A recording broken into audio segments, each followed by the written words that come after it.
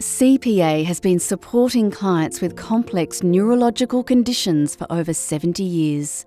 Those with cerebral palsy, and also Australians living with conditions such as autism, stroke, muscular dystrophy, and MS. Most people think that a stroke happens to someone over 65.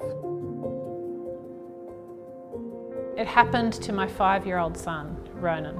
Amy knew that Ronan needed the best early childhood intervention supports to reach his full potential. With their advanced thinking in neuroplasticity, the Cerebral Palsy Alliance helps with his occupational therapy and physiotherapy. Our intensive programs, Habitil and constraint-induced movement therapy, have helped Ronan develop new skills.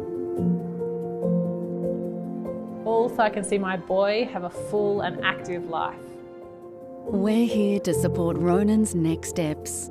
This is how our expertise really makes a difference.